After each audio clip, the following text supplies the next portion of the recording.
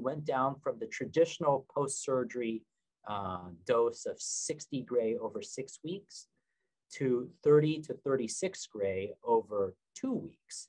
So patients had twice daily treatment, Monday through Friday for 2 weeks, and the total dose of radiation therapy that they received was about half the dose that patients would standardly get.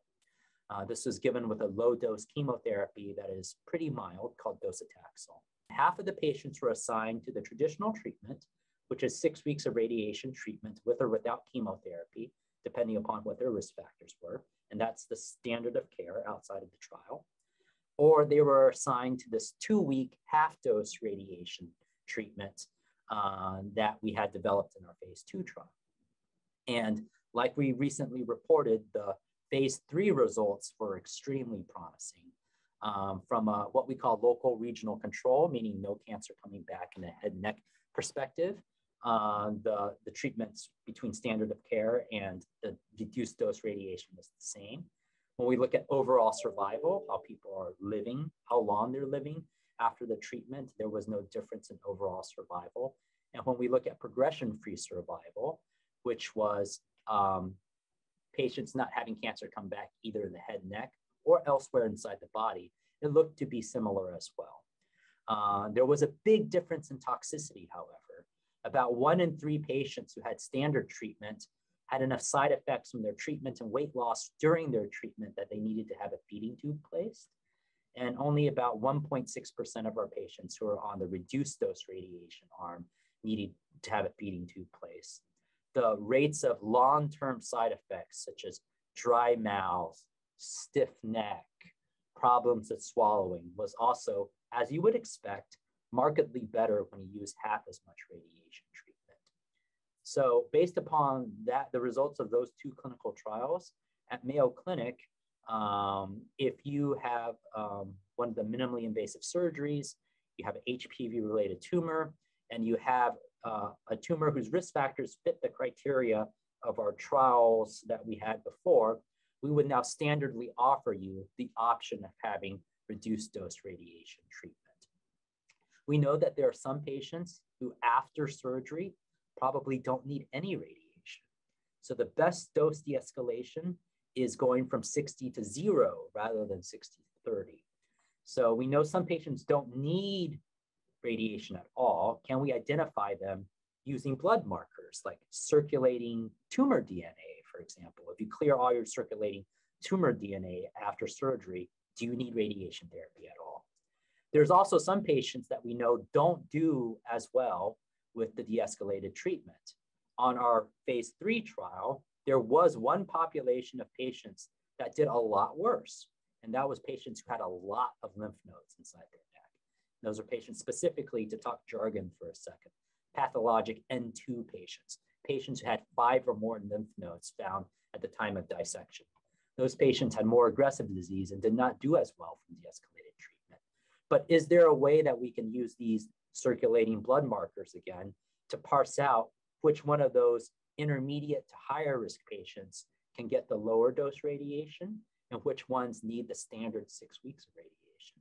That's what our next generation of trials will be looking at using biologic determinants inside the blood from biomarkers from the tumor to figure out after surgery who doesn't need radiation, who can get low dose radiation, and who actually might need the 6 weeks of radiation plus chemotherapy. Was it always okay to have a half a dose, and we just didn't know beforehand because we've been very interesting. Head and neck cancers? That's a fantastic question, Pamela, because how do we even come up with these doses that we need for cancer or not?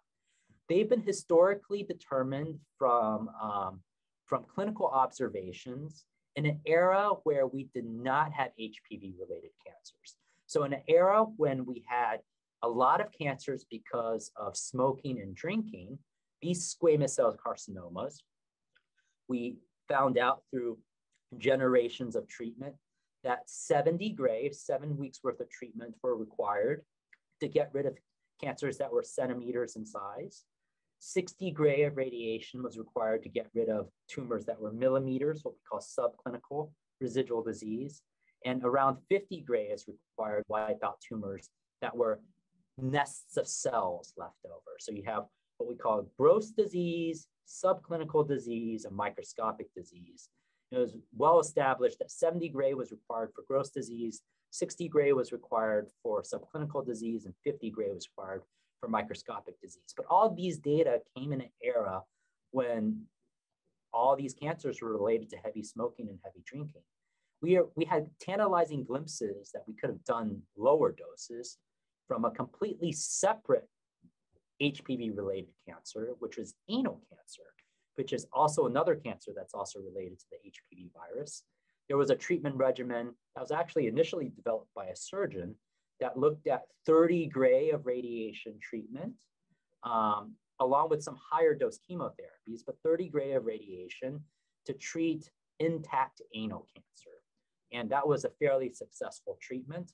So the hypothesis that we came up with 10 years ago was if 30 gray plus chemotherapy was good enough for anal cancer that was intact, has not been removed by surgery, can we have 30 gray with a much gentler chemotherapy for HPV-related oropharynx cancer if you only had cells left after surgery?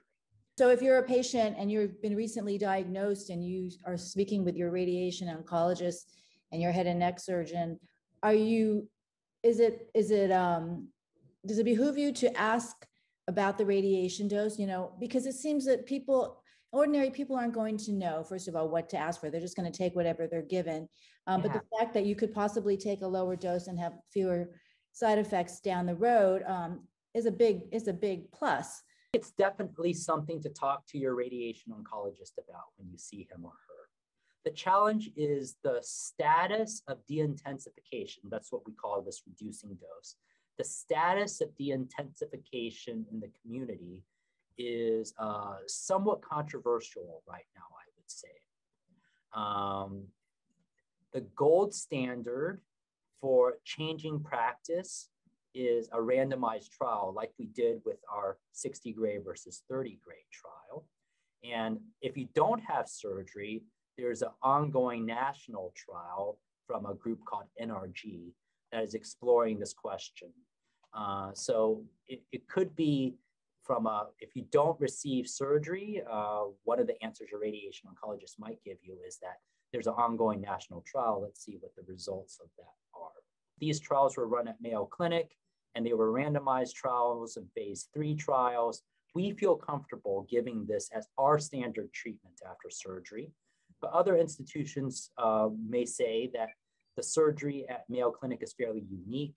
We have extremely specialized surgeons who do probably more of these types of surgeries than any other institution in the country.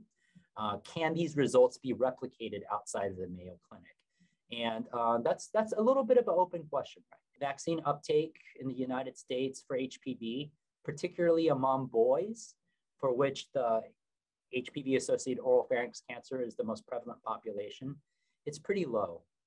And furthermore, this is a cancer that takes decades to develop after infection, which means right now we are dealing with the consequences of infections 2 decades ago.